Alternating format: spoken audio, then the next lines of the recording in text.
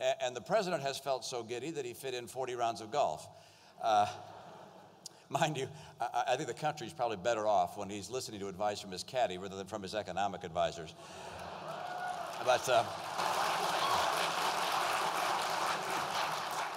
But the laughs and the high fives in the elite quarters of power have quieted down, and did when Bob McDonnell won the governor's race in Virginia. My guess is that the celebrations in the cloakroom came to a halt when Chris Christie showed John Corzine the door, and a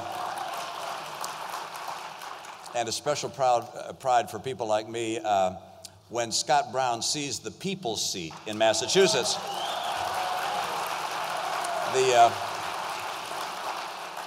The liberals went from backslapping to backstabbing. And so, with thanks to Jackie Gleason, how sweet it is